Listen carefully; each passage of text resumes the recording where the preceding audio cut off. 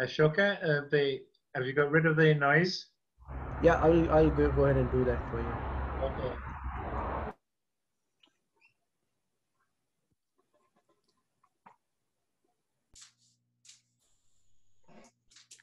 Okay. Ivan, everybody.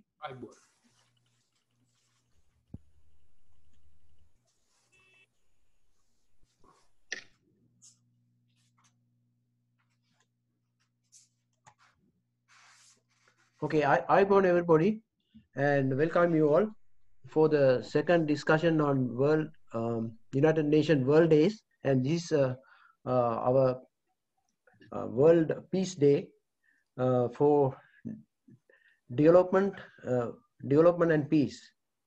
So today we have Professor Ian Prattis. He's an author and distinguished professor in the Carleton University and ambassador for peace. And please help me welcome Professor Ian Prattis. Hello.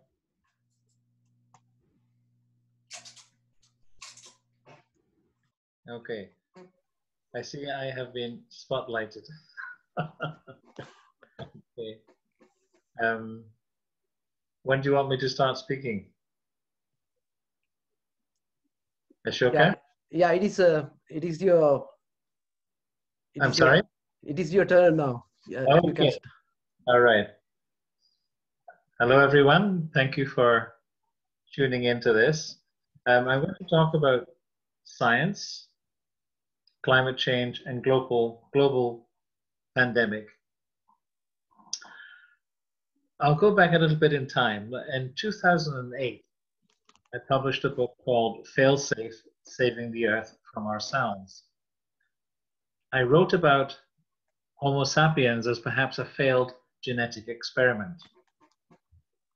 I delivered the content of this book to students at Carleton University in a television course on ecology and culture. And halfway through the course, I stopped and looked at the young people I was teaching, and I offered an apology. And my apology was that my generation had not left a healthy planet for them. Now, much later in 2019, I participated in the climate strikes on Parliament Hill in Ottawa. And I recalled that apology at Carleton University. Because on the Hill, I was surrounded by thousands of magnificent children. And it was quite emotional for me to hear them shouting out for politicians to get behind the science.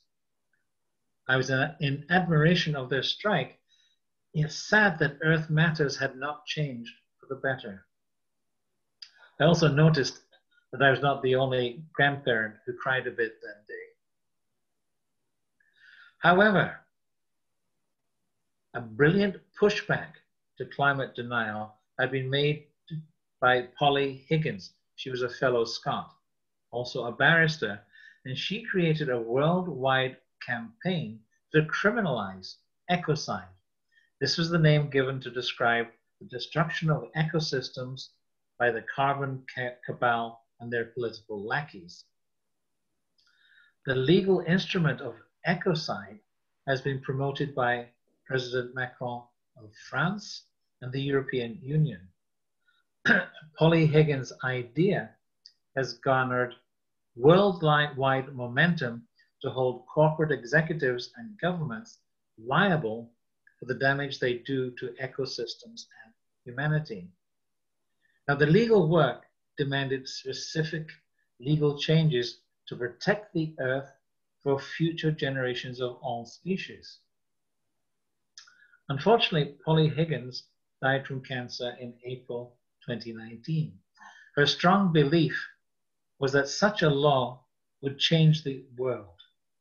And her work now continues with a vast legal team in many countries. And her everlasting quip will never be forgotten. What she said was this: I have a choice to protect our Earth or let it be destroyed. And these are the stakes that we all face. Now, this campaign of criminalizing ecocide, making it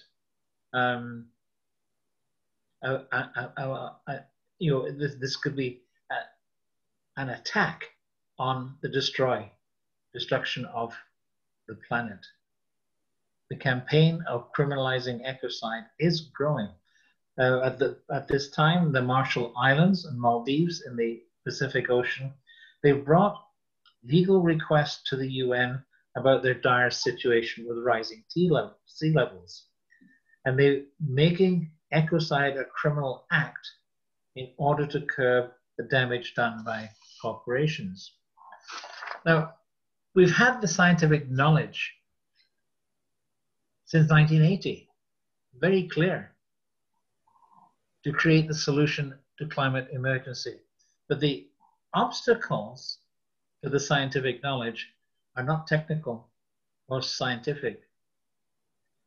The obstacle was the attitudes, the values and concepts that define the dominance of corporate values. Their bottom line of profits was upheld by successive governments that devalued science. And it was never about science. It was about the brand of economics favored by big oil and other multinational corporations promoting carbon extraction, irrespective of the damage caused to ecosystems and to populations. Their collusion suppressed science.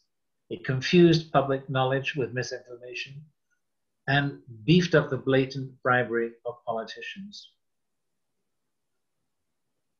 Now, did anyone notice that degradation of the Earth's ecology was the catalyst for radical climate change?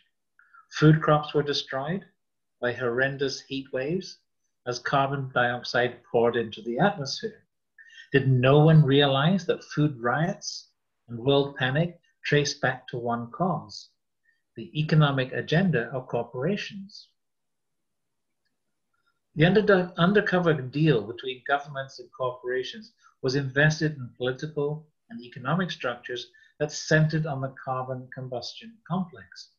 Now, this collective agenda destabilized world order, and it endangered the world's populations. Billionaire backers protected their profits, downplayed scientific conclusions, and deliberately dulled the intelligence of the general public. They paid selected scientists to promote the position that the existing evidence on climate change does not support crisis warnings. These were scientists who had been bought. And everyone knows this was a bought and sold lie. Everybody knew the truth, the lack of truth. The US government, corporations and industrialists, all of them knew the truth. To keep the bottom line of profits to their favor, they were willing to accept that civilization could well be destroyed in the not so distant future. Now I want to bring to your notice a brilliant indigenous response from Robin Wall Kimmerer, who is an indigenous woman. And she wrote a book called Braiding Sweetgrass, Indigenous Wisdom, Scientific Knowledge, and the Teachings of Plants. And she's very, very clear. This book came out in 2020. I would like to just read some of her points, and then I'll go on further. This is what she said. What was needed was the wisdom of environmental science, the clarity of philosophical analysis, and the creative power of the written word to find new ways to understand and reimagine our relation to the natural world.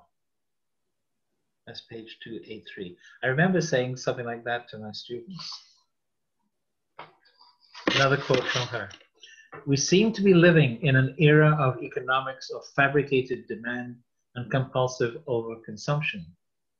We continue to embrace economic systems that prescribe infinite growth on a finite planet.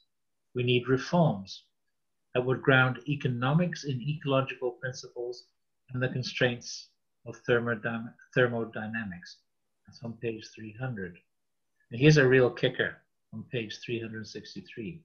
She writes, climate change will unequivocally defeat economics that are based on constant taking without giving in return. Now, all that I've said about climate applies to the COVID-19 pandemic, which is killing people worldwide. And it's necessary to follow the science or face disaster. Now, the coronavirus pandemic has devastated our planet. There's no doubt about that. Health officials appear every day on TV news, providing protocols such as social distancing, wearing masks, hand washing, and reducing contacts. However, their directions are often ignored by considerable populations who insist on their freedom to do whatever they wish, particularly with the economy. The balance between government and population is often seen by this body of people as oppressive. So they do just what they want. And in that process, they spread COVID-19 wide and far. Scientists do not yet know the full nature of the virus, its effects on the body, and just how lethal it can be to different populations. Any nation decimated by such a disease cannot expect to have a functioning economy. So you have Trump and Ford talking about, let's get the economy going and we'll also deal with COVID. Doesn't work that way, not at this stage. Essential steps to slow the spread of the coronavirus are not yet working. We know that from the statements last night on TV about what was happening in Canada. Now, science is in a race to create workable vaccines. And here there is some good news.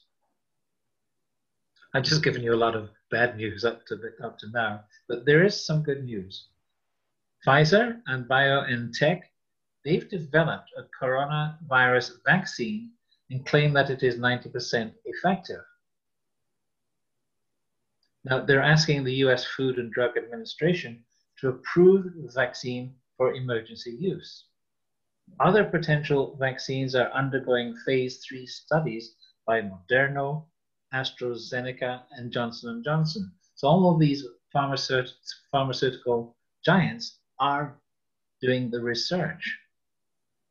However, there's an important consideration.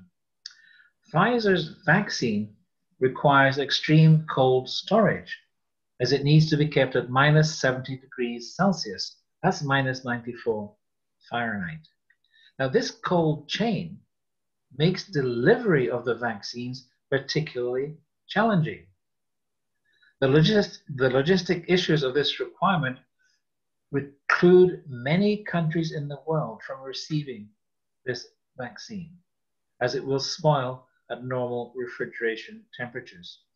The minus 70 degree Celsius requirement of Pfizer disqualifies delivery of the vaccines to rural areas and poor nations that are hit by surging infection counts. And it's based on a synthetic mRNA to activate the immune system, which requires the frigid cold storage. Now, very few countries can afford to keep the vaccines in frigid or cold storage at minus 75. Can't do it. So other vaccines are being developed by Moderna and Novavax. They don't have this drawback, as they're aiming at the temperature of a regular refrigerator. And until we get to that, we do not have the instruments to save the world. Thankfully, the president-elect in America follows the science. Joe Biden has organized a new COVID task force as his first presidential task. So there is hope, but it's not yet morphed into reality where we can say, all right, we're on the road to deal with COVID-19. At the moment, we're not. I don't understand why people don't follow the directions of scientists, doctors, and many others. It seems to be an inane, an inane notice of how they're going to present themselves. And I really don't know what to do. How can I, as a scientist, as a writer, get through to people who are not doing so at the moment, that we have a job to do to defeat this COVID-19. It's not going to go away without our diligent steps from this moment. I think I'll leave it there so that I can listen to what you have to say, and I'll do my best to answer. Okay, thank you.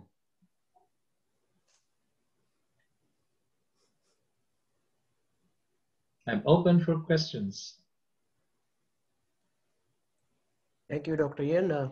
Now, if you have any questions, you can now answer. Ask Dr. Ian, and he will is ready to answer your question, and he has lots of knowledge and secret for us. So go ahead. Maybe visitor has something to ask from Dr. Ian.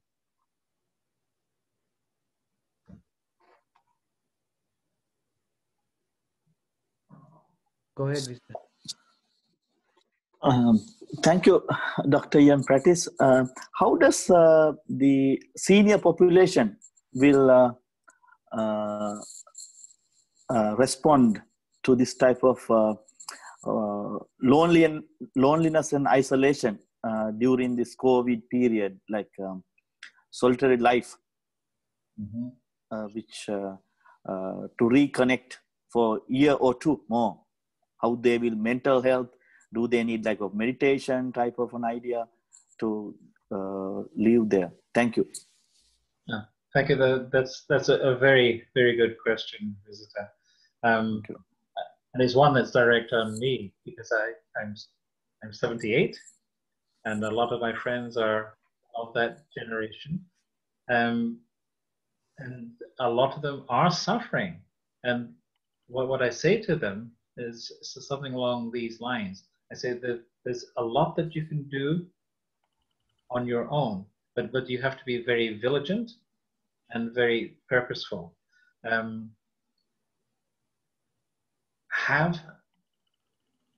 Well, I'll tell you what I do. Then we can go on that. I do every day a set of Qigong sets, 3 sets of Qigong. And then I also do other exercises. So I'm exercising at home. Every day it's about an hour and a half. I also have a beautiful dog. But my wife is trying to keep her quiet upstairs at the moment. I don't know how long that will last. And I talk to everyone that I meet and talk. And, you know, we have the masks on and we keep up the distance. And so that in my neighborhood, it's very much a community. So people will stop and talk. And the thing to do is that I will offer to help them with shopping. My wife Carolyn is a great shopper, and she's very, very kind to do shopping for other elderly people. But the really difficult thing is to talk to our elders about the necessity of meditation,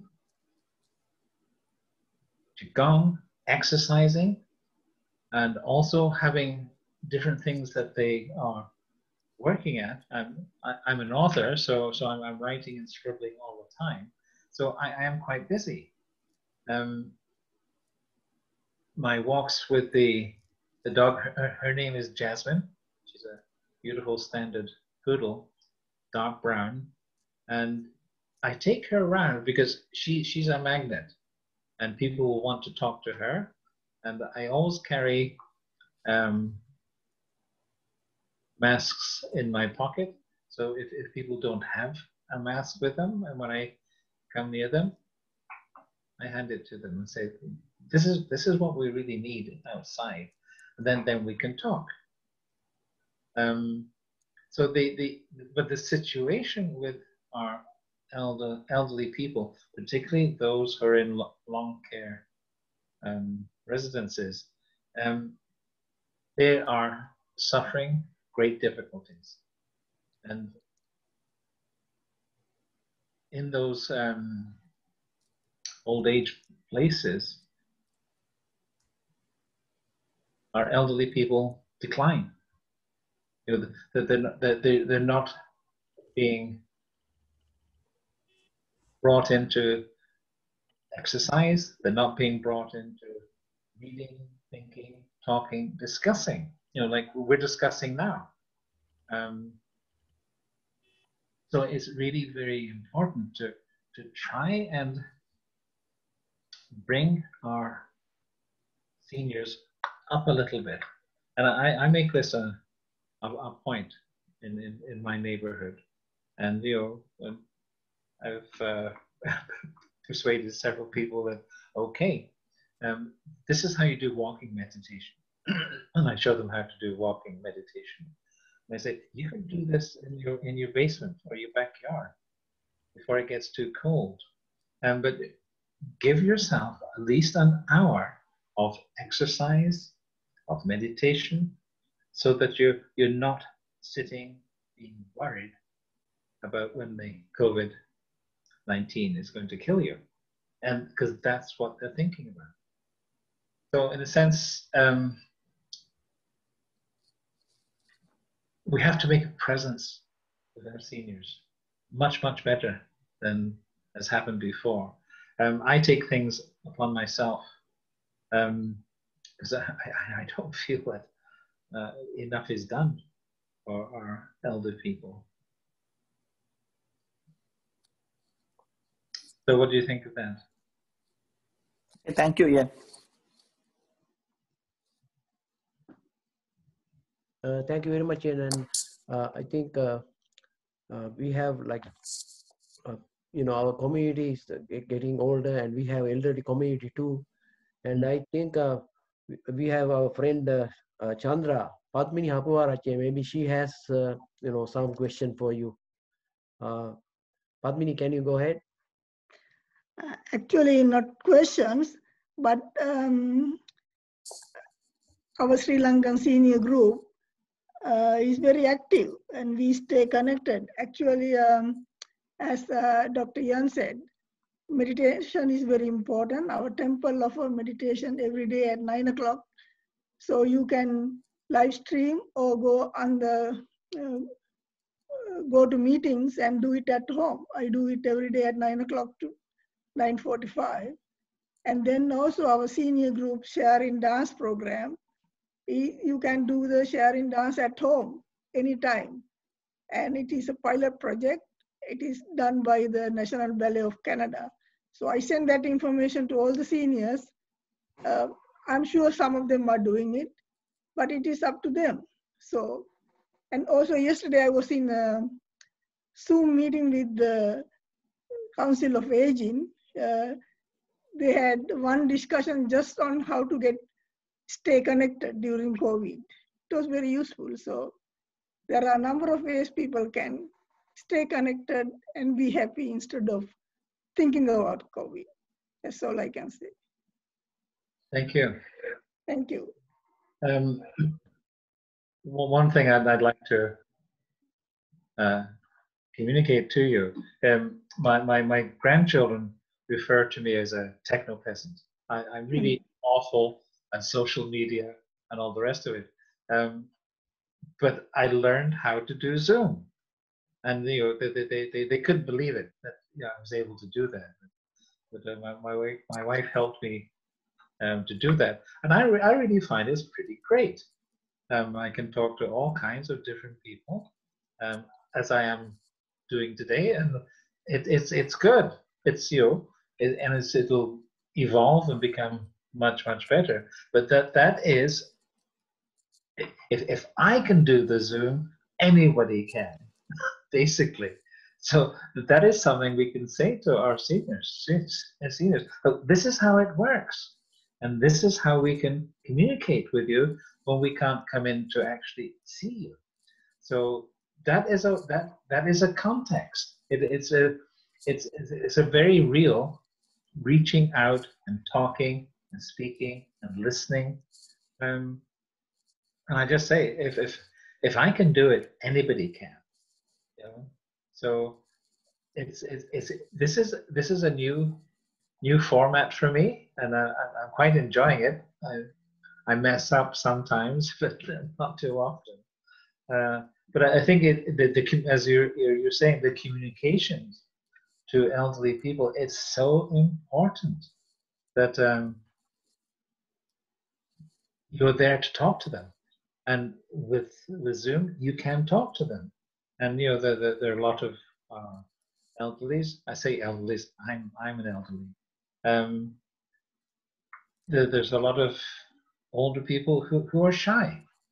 They don't know quite what to say. So what I do is I sing. Most people give me money not to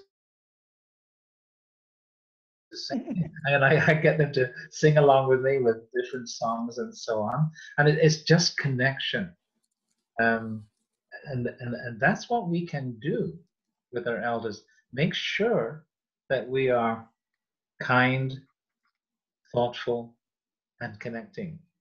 That's the kind of sort of medicine I would apply to our seniors. And if you want me to sing me, that's fine. We'll have another session of singing session. That would be good. Everyone has to come with a song or something like that. Or Like my wife plays the Celtic harp, which yeah, I saw that there's harp in the background. That's right. Maybe we could ask her to play. Caroline, are you there? No. I just because this instrument is very old and sacred instrument to most of the northern Celtic cultures. Just a little one, Caroline. I'm putting you on the spot. Come on. You're muted, Caroline. So that means you have to play at least just one teeny little bit. Okay. I'll give you money. I'm not practiced for it, but There you go. This is the way we can communicate to our seniors. Sing, play an instrument, and just bring them into what we are doing.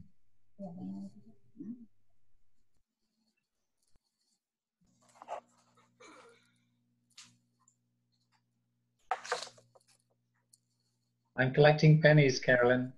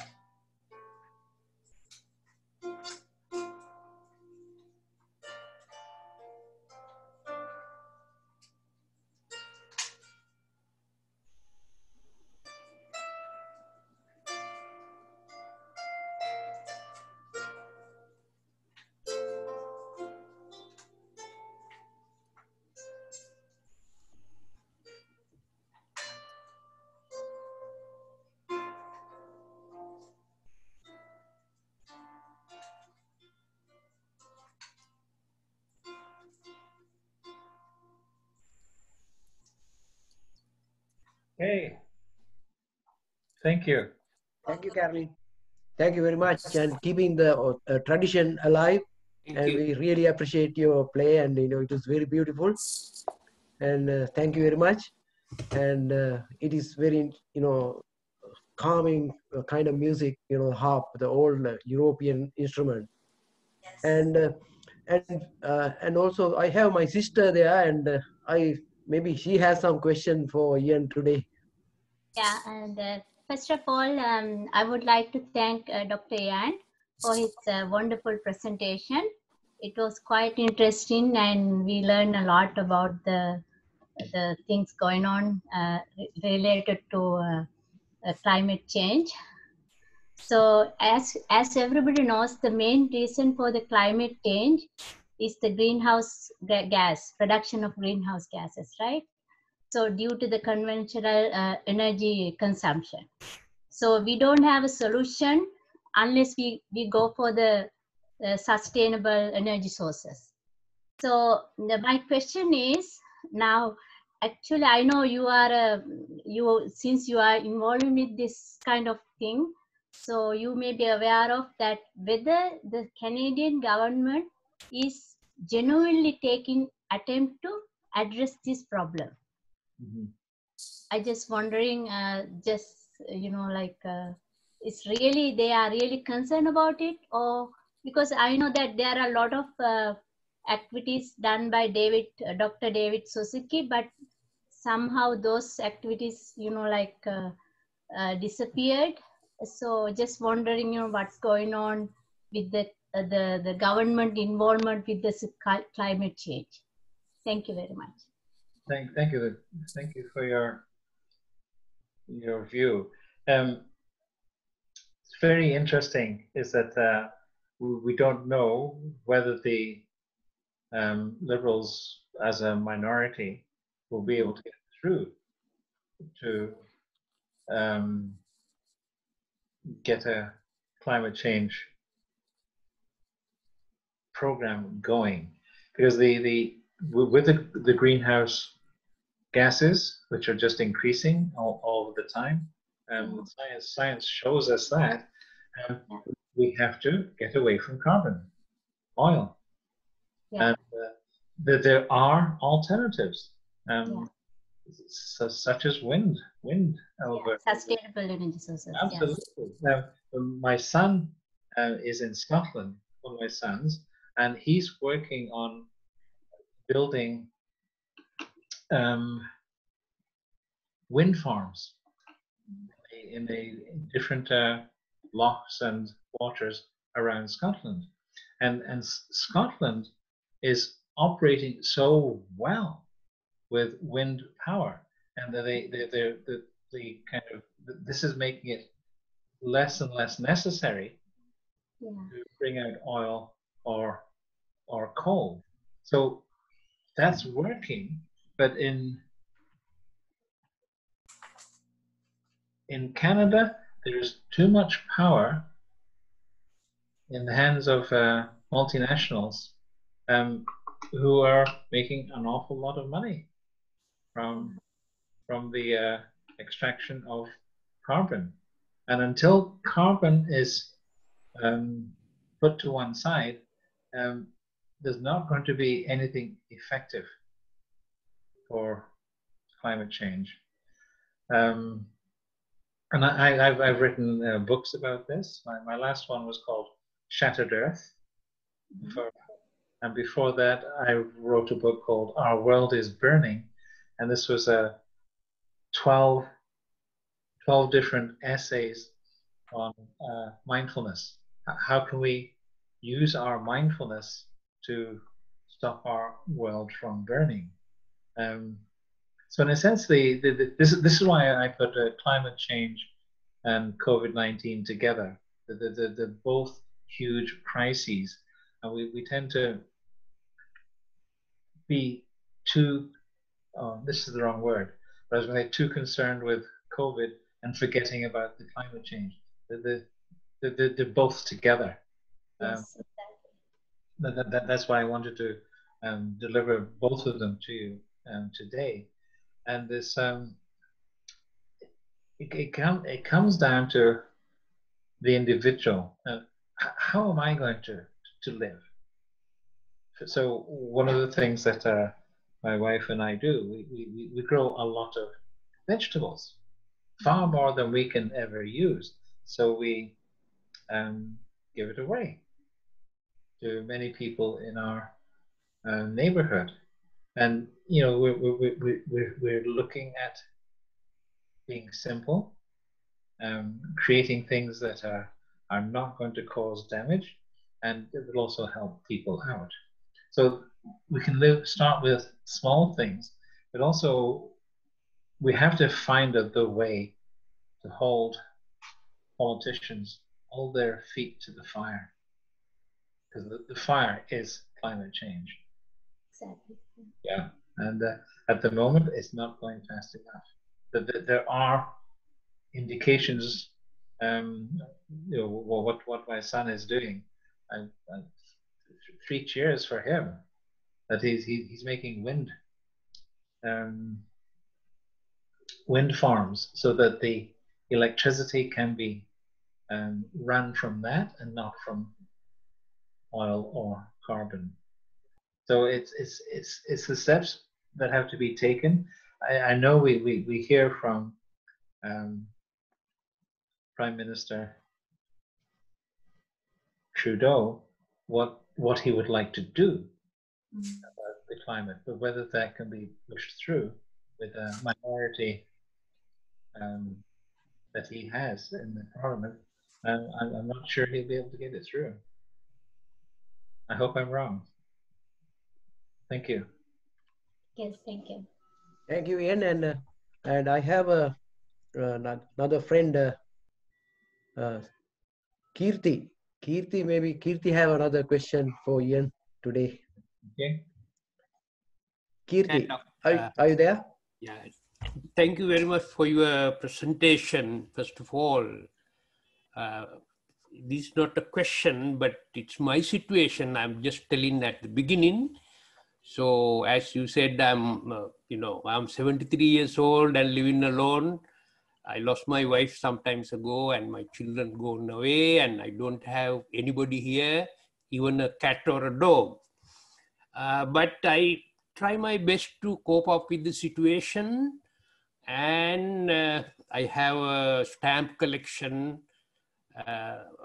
I inherited from my dad, and I am the second generation to handle that collection. So I'm working with that, and there are so many things to do. That is about me. My question for you is, Doctor, I always thinking now throughout the year, California is burning. Half of the year, Australia is burning. In between, Brazil is setting fire to the virgin forest to form them into the farmland. So, as a interested individual in the environmental activities, I was very closely studying this situation for the last 30, 40 years. Now I am 73. It's not going to go down or not going to stop it. So as a scholar in that field, what do you think will happen at the end? When they are going to stop it or reduce this the destruction? Mm-hmm. Well, thank you for that. That's a very deep view, and I have the same questions. The fires that take place on the west of the U.S. They have to accept that is what is going to happen. So what they have to do is to change the whole approach to forestry,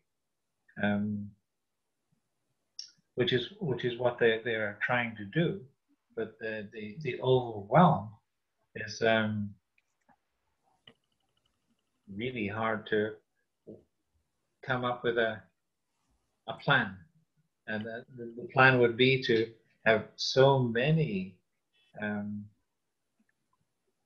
cut downs so that the fires could not jump from one forest to another. And that's a huge undertaking. What it might mean in the future, we may not be here. All that will be here of me are my many books, so I don't think there'll be anybody to read them. So we are facing very, very difficult times. That's why I can't talk about COVID-19 without talking about climate change. These are hand in hand at the moment, and we must really be very clear. How are we going to be? And I know what I do deliberately. I draw on my Buddhist background and my teaching. I found I was cleaning out my basement a little bit yesterday, and I came across some dried Bodhi leaves because I was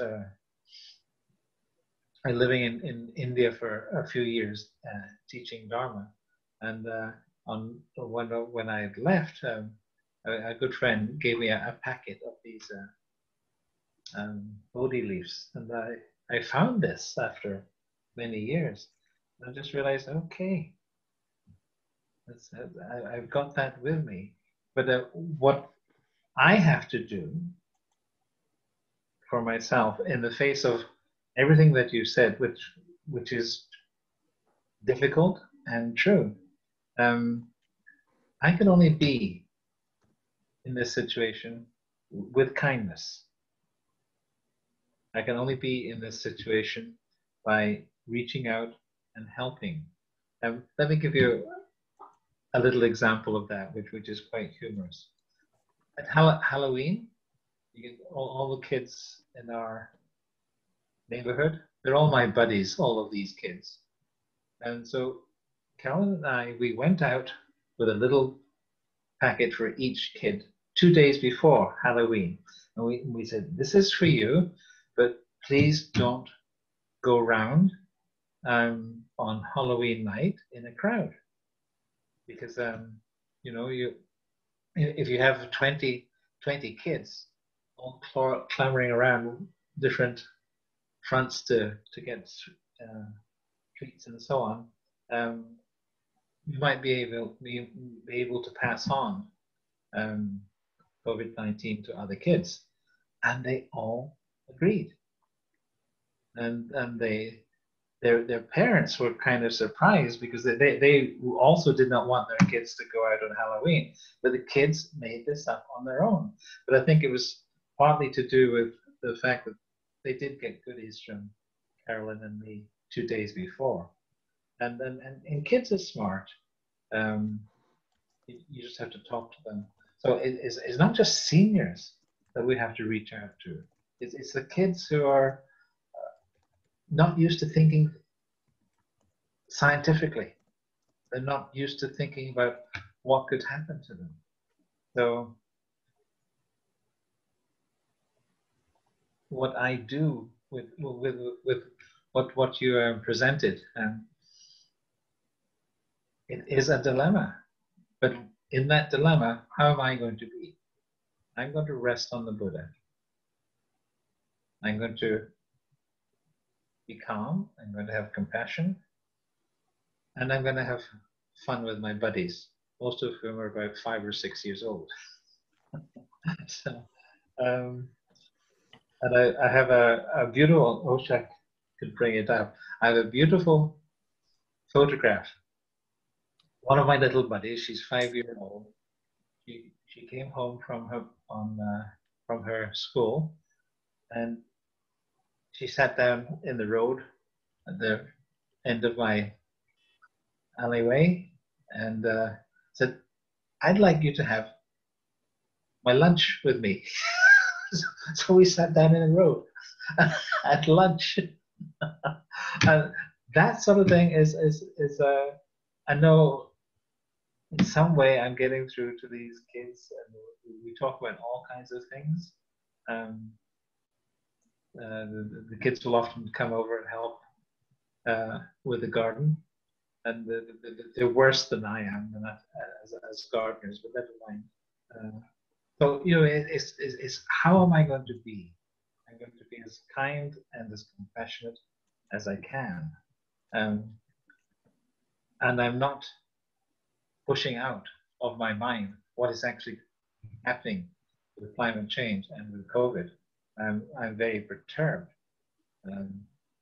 especially with our elders.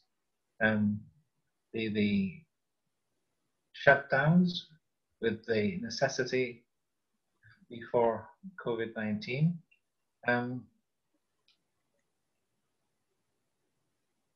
We have to connect to our seniors and give them some kind of practice to hold on to. Meditation, walking meditation, exercise,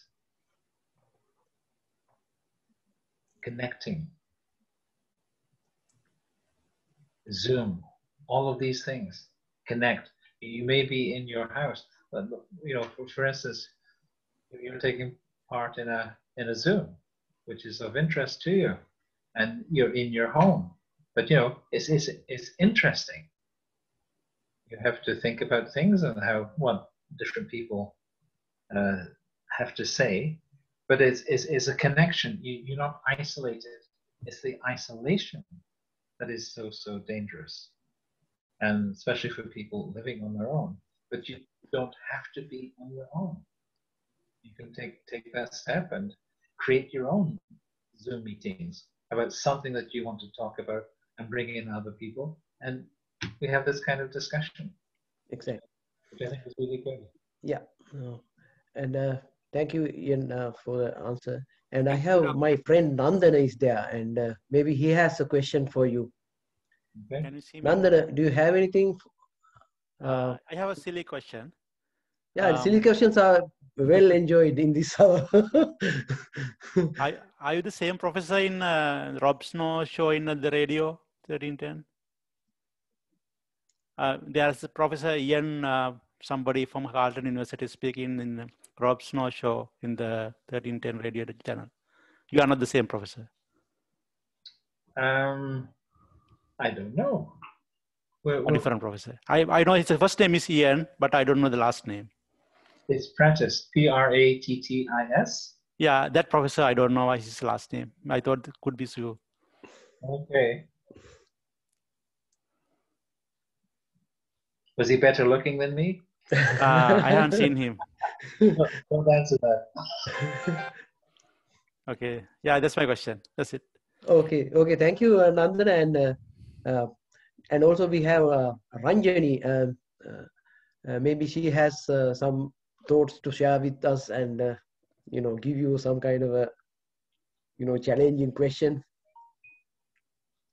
Ranjani.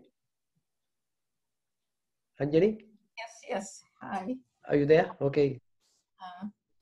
Yeah, thank you for your presentation here. Actually, I don't have a question. I know that what we are going through in this stage, with COVID-19, and now there are going to be a vaccine coming. What do you think of that? Like, it's in the experiment stage, some says, and some says like it will be out in December or January.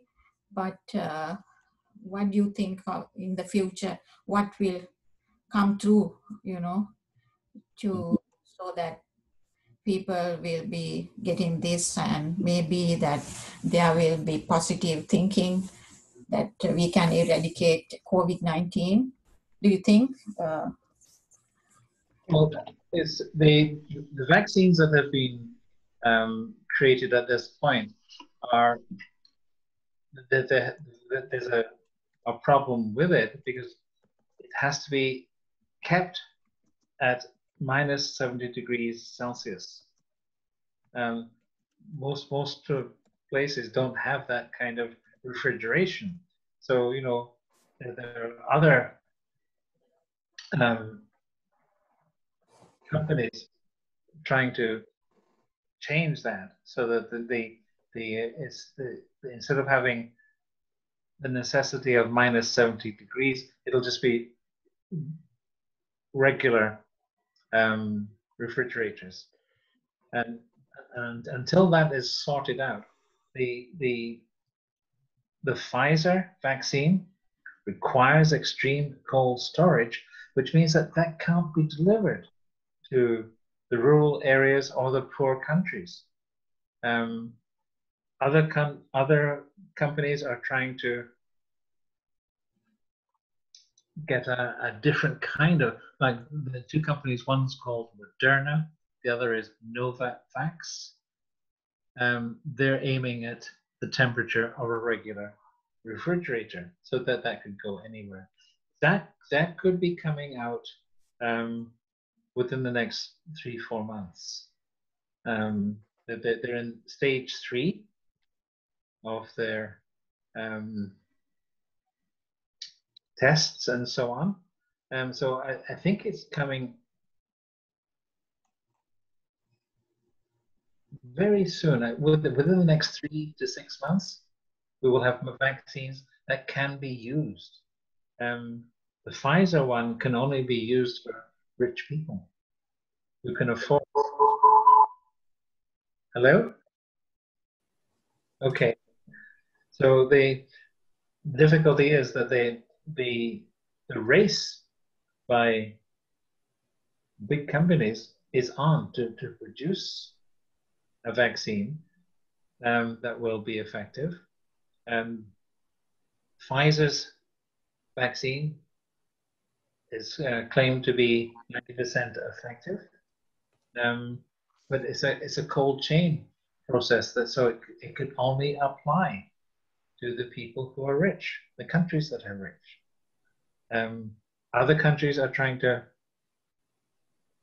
take the temperature down to that of a regular refrigerator. This is Moderna and Novavax Inc.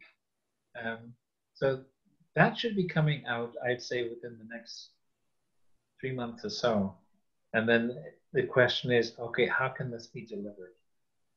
And that's the big question that the pharmaceutical companies are trying to solve at the moment. Thank you, and thank you very much. And I have a friend, Sampath, and maybe he has some thoughts to share with us. Okay. Sampath? Sampath? Maybe he's not there. It's okay. Yeah, but I think it's mute.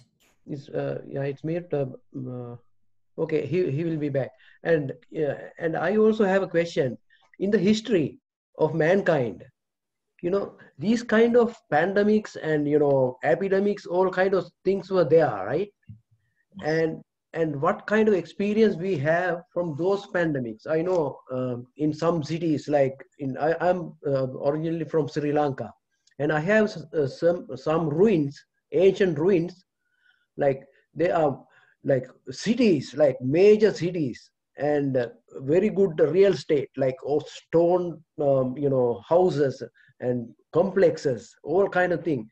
And maybe those things were abandoned in the jungle, maybe due to these kind of things, or how the humanity went through this kind of situations in the history. Maybe you have a word for us. Yeah, I think that's a possibility. Yes, absolutely.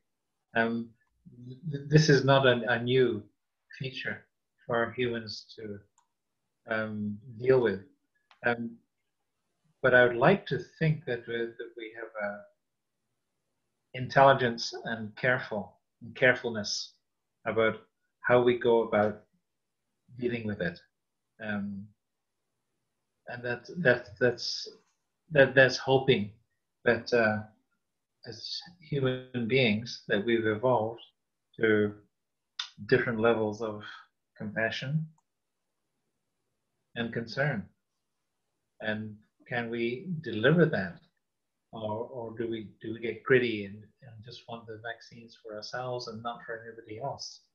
So I do think that in past years, past millenniums, similar things must have happened. I don't think this isn't a stranger. It's just something that our species has had to deal with. Yeah.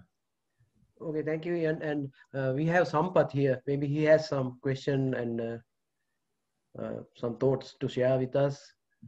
Actually, no. Thank you very much, Ian, for your dedicated support for this group. Actually, I don't have any questions, Asoka. Just I want to thank you everyone for you for organizing this one, and thank you especially for Ian for coming here and sharing your thoughts with the group. So yeah, that's from my side, Ian. So I have one thing to say to you, my friend. Yes, Ian. You have to sing to at least one senior. Senior, just one. And then when you've just done when you've sung to just one, then it might get bigger and bigger. So just make them smile. And we have very good singers here too. In this group, yeah. Yeah. It's nice to see you. Nice to see you, Ian. Okay, thank you very much, and thank you, Sampath. Thank you, Ian. And it's now it is 8 o'clock, and we appreciate all the hard work done by to organize this, and Dr. Ian for sharing his valuable time with us. And you collect pennies today, but we collect sovereign gold today with the knowledge you passed to us. So very interesting, very informative. And thank you all very much for joining here. And maybe we'll have another time as the time permit, and we should come at least on Zoom to share our experience and knowledge. And thank you, Ian. It's a great pleasure to have you here today. And thank you everybody who joined us and who helped here and for the great technical support that happened here. Okay, everybody.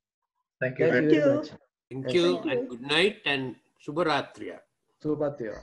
You have a good night, everyone. Night. Bye.